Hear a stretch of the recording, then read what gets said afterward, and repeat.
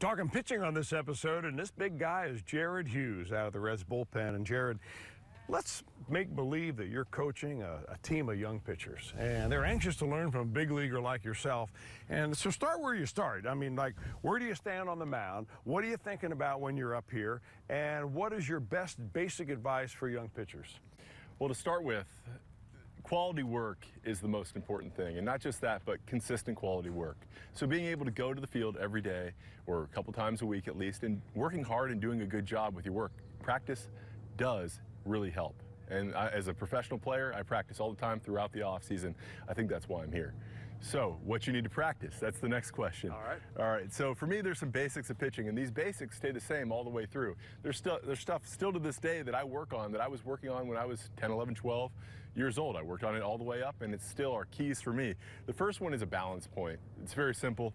It's just, and I'm sure everybody has heard of the balance point. You come set, you lift your leg.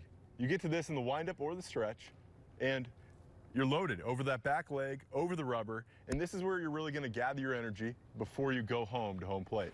So if the very first thing I'm saying for pitching, quality work on the balance point. Now, when you say work on a balance point, does that mean exactly what you're doing right there, like stand on one leg and see how long you can do that and stay in balance? Sure, that's a good question. I would say the first thing to do is, yeah, just work on that. Very basic.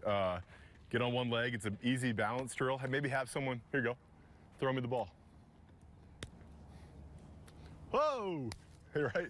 So my balance needs to get a little better, but at the same time, it can always improve. No one's perfect.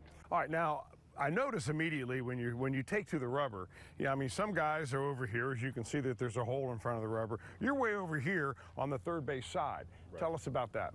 It's different strokes for different folks. A lot of it has to do with how your ball moves at home plate. For me, I'm a two-seam, I'm a sinker slider guy. My ball goes opposite directions, and I really want to make sure I can get in on lefties. It's my weakness, if you will. So I'm going to give myself every opportunity to get the ball in on a left-handed hitter in order to open up the sinker down and away to them, because that's my strength. So I go on this side of the mound just because it helps me get into lefties. It gives you better perspective at the plate. Right, exactly. And I never move, because if you start moving based on pitches, then all of a sudden they see that and they'll know what you're throwing. Interesting stuff right there from Jared Hughes. We will learn a lot more about him as we continue our visit with him about pitching. We'll say goodbye right now, but we'll see you next time.